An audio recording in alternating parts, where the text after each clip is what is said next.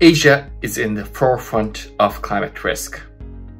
Whether it's capital, 75% of the capital at risk globally is in Asia when it comes to climate risk.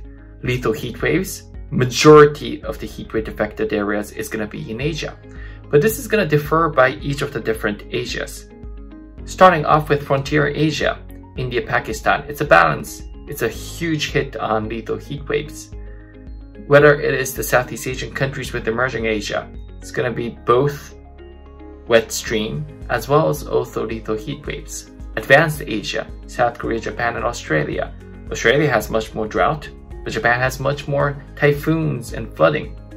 China is very different by each of the different regions as well. So what can we say? The one thing we can say is that it's good news that we know all of these bad news already so that we can act on it. And finally, what we should do together is the Asian leaders to rise up and take this as an opportunity to become global leaders of this climate risk mitigation.